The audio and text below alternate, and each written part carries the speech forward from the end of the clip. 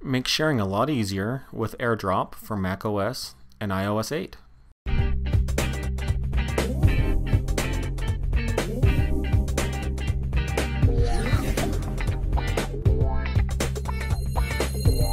Have you ever had a website or a photo or document you'd like to share with somebody that's right next to you, but you don't want to message it or email it? If you're running iOS 8 and Yosemite, you can do a very easy way to share things, and it's AirDrop. So to do that, we'll be here on the iPhone. I'll just open up Safari, and if you want to share this website with the person next to you who's running Yosemite, just tap on the share button. Look up there where it says AirDrop. Once AirDrop shows up, just go ahead and tap on who you want to share it with. And then over on the computer, you can see it popped up for me, and now I have the website there in front of me, directly from the other device. Very easy.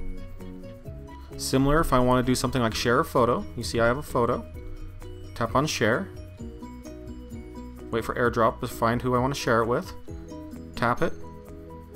Then on the computer, over here you can see it downloaded it for me. And now I have it right there in my downloads folder. And it works vice versa as well. So I can go up to right here within Safari on my computer. There's the similar share button. Click on that. Click AirDrop. It finds me. On my phone, as you see over here, just like that. Shared the website very easily, very quickly.